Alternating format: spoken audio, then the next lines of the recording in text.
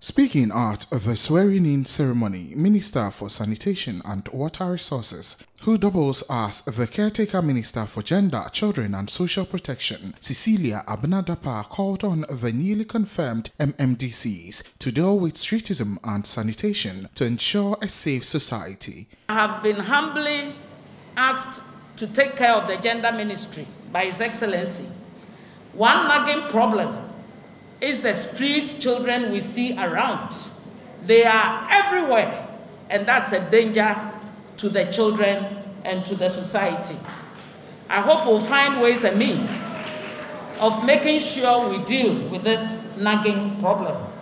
Communication and Digitalization Minister Esla Owusu-Ekufo also urged the Mmdces to use digital platforms in collecting property rates and other services to enhance revenue mobilization.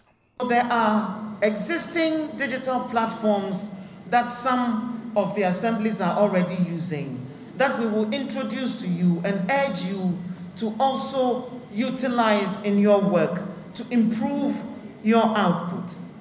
The digital property address system, almost all the houses and structures in the country have been labeled with a digital property address system. There are ways in which you can use that to improve upon the collection of property rates to enhance and improve your own internally generated resources. For his part, Greater Accra Regional Minister Henry Quartey charged Mmdces to join forces with the people, eschewing any form of partisanship and arrogance in their line of duty. I will also urge you to adopt an open door policy and make consultations your priority. Now vote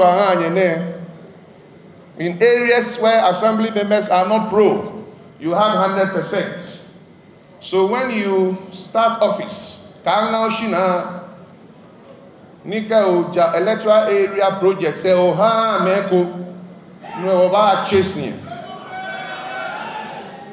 electoral area projects.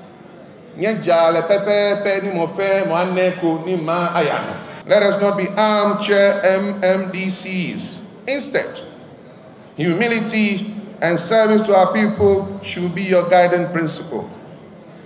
Eschew arrogance and make yourselves available to the service of your community. I believe it is the only way you can bring everybody on board to achieve your goals and targets. 26 confirmed metropolitan, municipal and district chief executives in the Greater Accra region have been sworn into office. The remaining 3, Mordecai Kwashi of Lejokuku, Mohammed Bashiru Kamara of Gas Central, and Latif Amano of Ningo Prampram, could not secure the required number of votes from their assembly members to be confirmed as municipal chief executives. For Metro News, Shadrach Odame Ejari, Accra.